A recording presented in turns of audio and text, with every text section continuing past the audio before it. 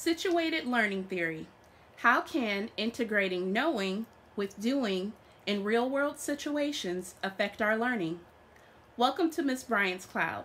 Let's take a closer look at this learning theory.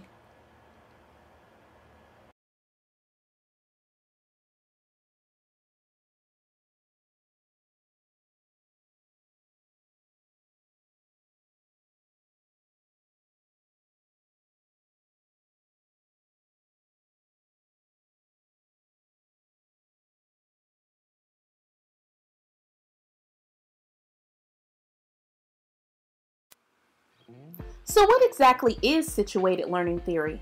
As referenced by Reiser and Dempsey, situated learning theory relies more on social and cultural determinants of learning than it does on individual psychology. Knowledge is presumed to accrue in meaningful actions that have relations to some cultural system. In other words, learning occurs when the learner puts knowledge into practice as a result of being introduced into a situation where it is necessary to apply the knowledge in order to function or move forward. LaVey put it this way: one learns a subject matter by doing what experts in that subject matter do. It could be compared to on-the-job training. Apply what you know and learn as you go.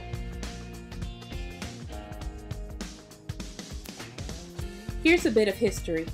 Jean LaVey and Etienne Wenger are credited for their work developing situated learning theory in the early 1990s. Some precursors to this theory would include the work of John Dewey's pragmatism theory and Lev Vygotsky's social development theory.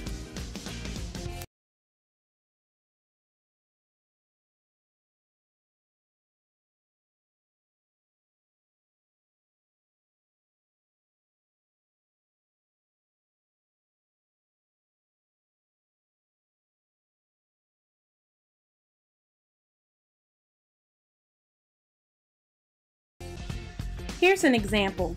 Students in a third grade class are learning about place value and money using place value blocks, sorting mats, task cards, practice sheets, and other manipulatives. An instructor might craft a situated learning event to foster this type of objective in the form of a classroom economy or flea market activity. Students might create items to sell at the flea market. They'll need to price the items and be prepared to collect real money, make change, calculate profits and losses, determine costs, make comparisons amongst each other, and more.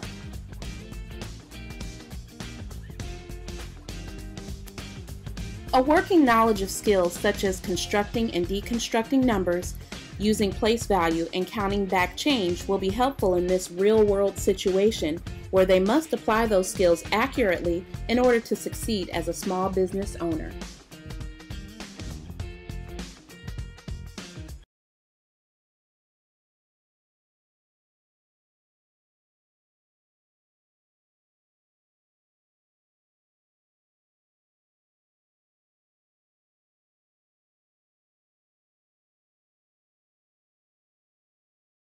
Like many other theories, situated learning theory contains similar components to other popular theories.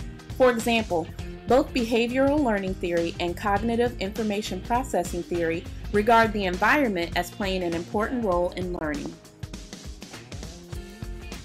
Additionally, similar to schema theory, learners draw from and build upon a bank of pre-filed knowledge when learning. Gagne's theory of instruction provides a more prescriptive set of 9 guidelines focusing on teaching instruction. However, 2 of his events of learning specifically focus on activating prior knowledge of a subject and providing opportunities to practice the objectives by way of performance tasks. Finally, constructivism proposes that students build knowledge in a process of interacting with their learning environment with various degrees of support from an instructor. While this theory also contains similarities to situated learning theory, the role of the instructor differs.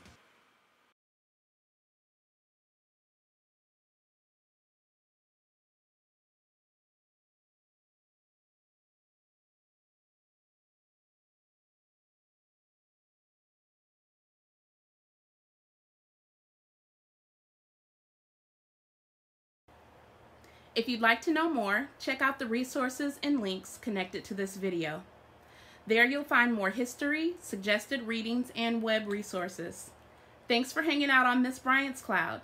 Let's get connected on LinkedIn. Look for Chantel M. Bryant.